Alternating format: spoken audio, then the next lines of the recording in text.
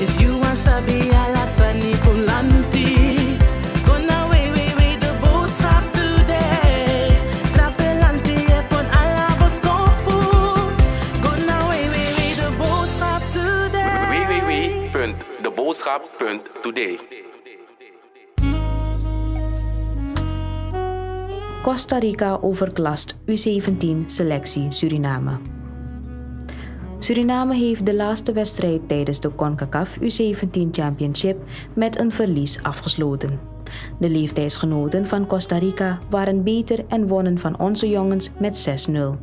Ofschoon Costa Rica de wedstrijd eindigde met 10 man op het veld, was de tegenstander een maatje te groot voor Suriname.